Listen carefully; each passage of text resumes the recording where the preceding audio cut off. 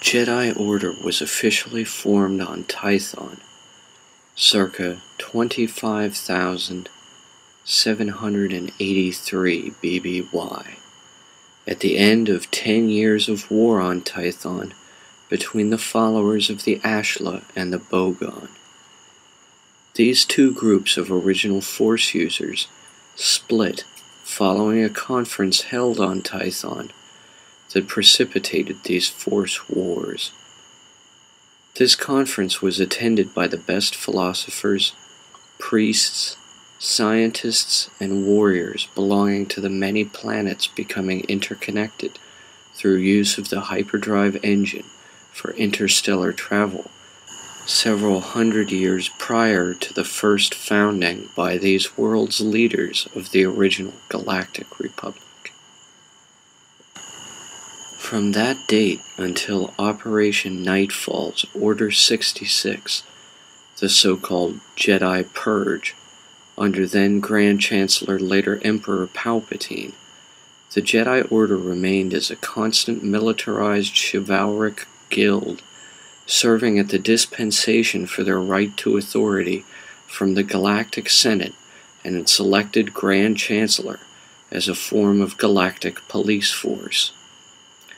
The earliest Jedi Knights to leave Tython had already built the first form of frozen blaster or laser swords, and they immediately pledged their allegiance to enforcing the laws of the newly formed Galactic Republic. From the moment of the Jedi Knights' resettlement to Ossus, to fortify the Parlemian trade route connecting their new home to Coruscant, home of the new Galactic Republic,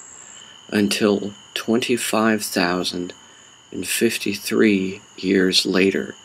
the Jedi Order served as a lightsaber-armed, Force-using militia, enforcing the laws of the Galactic Republic. The Ruusan Reformation ended the military role of the Jedi Lords and Commander-in-Chief,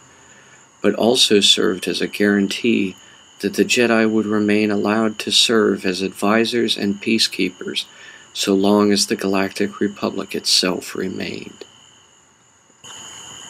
Since even before the Ruusan Reformation, of around 1025 BBY,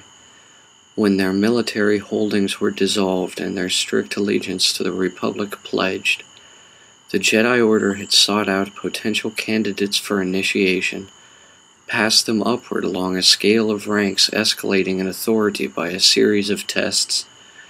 and following their success and application of their learning, had promoted a handful of masters, called the Jedi Council, to rule over all the rest of the Order's members. For 25,783 light-years prior to the Battle of Yavin, this was the path to becoming a Jedi.